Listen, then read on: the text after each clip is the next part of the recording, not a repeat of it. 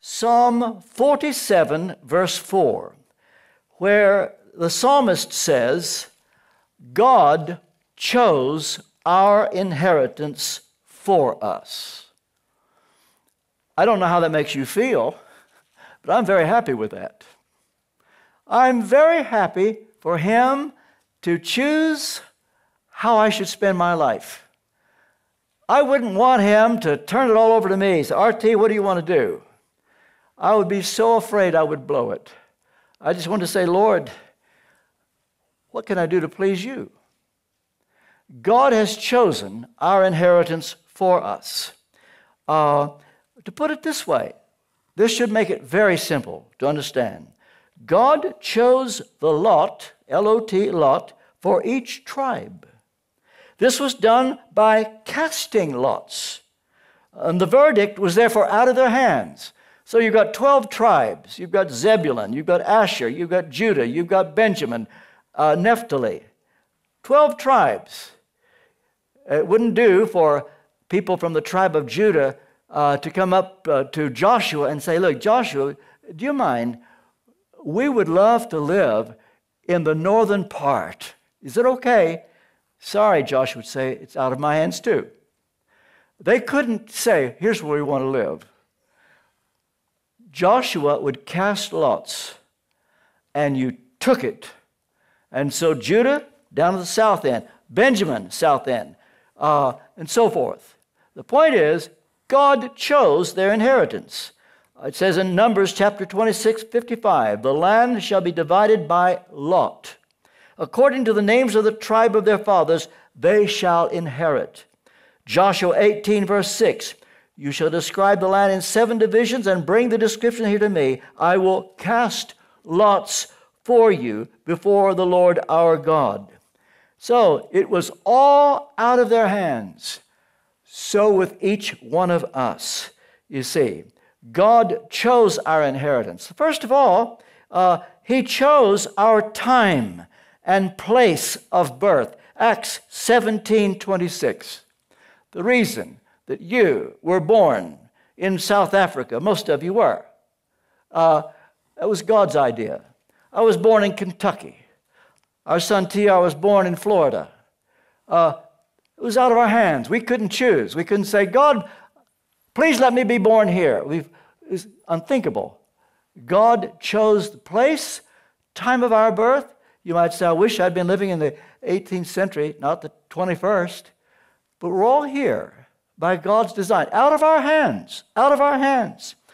He's even determined our gifting, according to 1 Corinthians 12, verse 11. And so God has shaped us. The psalmist could say, Psalm 16, verses 5 and 6, the Lord is my chosen portion and my cup. You hold my lot. There's that word, my lot. The lines have fallen for me, fallen out of my hands. This is where it fell. And David could say, the lines have fallen for me in pleasant places. Indeed, I have a beautiful inheritance. Somebody might cynically say, well, yeah, I can understand David saying that. He's king. He would think that. I reply, each of us will feel the same way about our own inheritance if we are truly obedient to the Lord. For example, if a rival spirit emerges, let's say among the elders in 3CI, the reason I can use them as an example is because unless I've got no discernment, it seems to me that the beautiful thing about the eldership at 3CI is there's no rival spirit. I don't sense anybody saying, how come I can't be there? Why can't I do that? And that's so beautiful. And you may look at another person and say, I wish I could be them. Or why can't I be famous like Billy Graham? I suppose Billy Graham has made more ministers jealous than any single person in the history of the world. But that was his inheritance. But I would say to any minister, say it to myself, you seek first the kingdom of God, and watch what he does with you. You will come to terms with the way God made you, where you were born, who your parents were, what your gifting is, and you will be able to say, as David did, surely the boundary lines have fallen to me in pleasant places, and you won't need to look over your shoulder. Not that we ever are not tempted. I mean, it's kind of funny.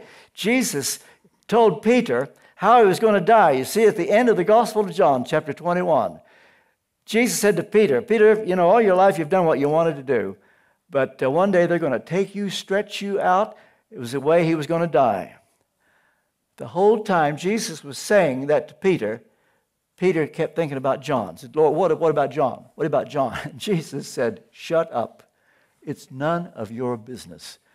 What is that to you? You follow me. And it's a lesson for all of us. When you're tempted to look at another person's inheritance, maybe the car they drive, the home in which they live, their anointing, their gifting, their personality, all those things, just remember, God made you. He has chosen your inheritance for you. As we walk in the light, persisting in faith, it will become clearer and clearer what our lot is. We should all be able to sing with the hymn, whatever my lot, thou hast taught me to say, it is well with my soul, knowing that God has chosen our inheritance. And so God doesn't lead us from A to Z, but from A to B. And if we are faithful in that which is least, we will be faithful in much. Accept what God gives you. Come to terms with your anointing. Come to terms with your gifting. God never promotes us to the level of our incompetence. Where He has put you, you'll be able to function. Charles Spurgeon used to say, if God calls a man to preach, He'll give him a pair of lungs. Whatever God calls you to do, you will be able to do it. But if we don't persist in faith, but fall into unbelief, we will forfeit what God has in mind for us.